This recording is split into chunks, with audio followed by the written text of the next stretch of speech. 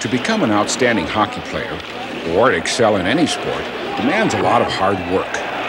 Players improve by following their coach's suggestions. The coach observes how the players perform and gives advice based on past experience with the sport. But little was known about how the stress of competition is reflected in the function of an athlete's body and how that could affect his or her performance. At Michigan State University, Dr. John Downs, team physician for the ice hockey squad, set up a program to find out. 3 times a week, before, during, and after the hockey season, players were given stress tests by running on a treadmill. The faster the belt goes, the faster he'll have to move to keep up. Electrodes on his chest send electrical signals to this machine that measures and records the activity of his heart. The squiggly lines tell the physician how well the player's heart is functioning. Dr. Downs wanted to see if a player's heart would increase in efficiency as it was exercised more during the season. A player's physical fitness was also measured by collecting his exhaled air in large bags.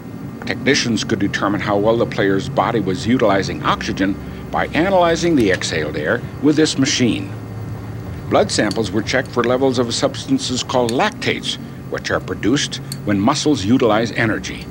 The player with a lower level of lactates after strenuous exercise has been able to recover more quickly. All this information about a player's conditions was gathered in the lab. What about during the stress of an actual game? Obviously, Dr. Downs and his staff couldn't string a wire from a player to their instruments, so the signals from the electrodes were sent to a small radio transmitter strapped to the player's back. All during the game, player number 27's heart rate is radioed to the machine up in the press box. At the same time, Dr. Downs radios observations on what number 27 is doing from moment to moment. They found that when a player is at rest, his heart beats a little faster than the normal 80 beats per minute, probably due to the excitement of just waiting to go onto the ice.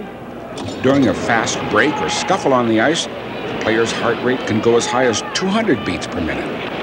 Gradually, a more precise picture is being developed of the physical conditions that contribute to better hockey players. Someday, the team physician may be able to advise the coach on how to train his players more effectively and how to schedule them in a game based on their actual physical conditions. Right now, it's a new frontier in sports medicine, collecting the information that will help determine what makes outstanding athletes.